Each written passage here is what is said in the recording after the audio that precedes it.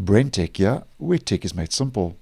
So Windows 11 has support for Android, known as Windows Subsystem for Android, WSA for short.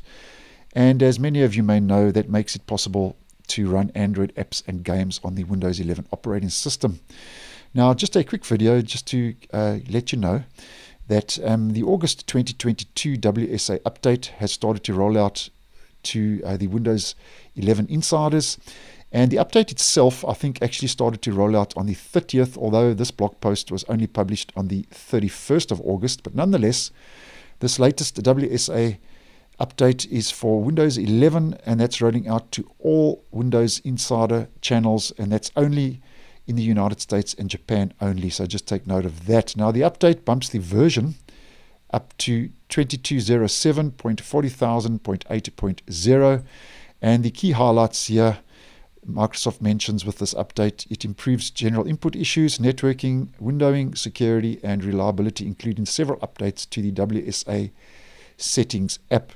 And if you are interested, just to take a quick look at some of these improvements and what's new, there's an improvement that allows apps to maintain aspect ratio but still support resize. Accessibility improvements to the WSA settings app, as mentioned. New compatibility shims in the WSA settings app. So there's a couple of improvements there for the settings app.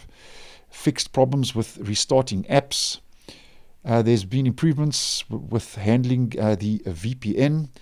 There's a scroll bar fix for the WSA settings compatibility page. So once again, another settings app update and improvement. And then no internet available notification is now suppressed. And then just to mention the final three, the Amazon App Store itself has received an update to 60.09.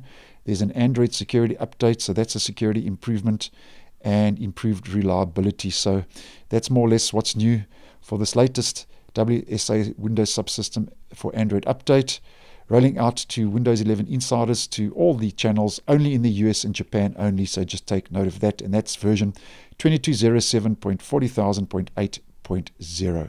So thanks for watching, and I will see you in the next one.